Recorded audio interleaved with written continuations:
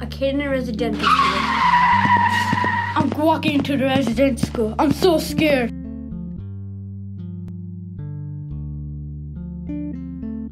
Come here, get your hair done. Do I have to? Man, I hate the school. I have to share all these beds with all these different people to help me go to sleep. But look at this food. I hate it. I have to eat it every single day. Every day he's transforming. We don't know what's gonna happen to him. And this day, he became something like this. We can't even know if he can actually walk. And look at his feet. He goes to his parents' house / his house. Oh my gosh, what happened to you? This is me. 10 years later.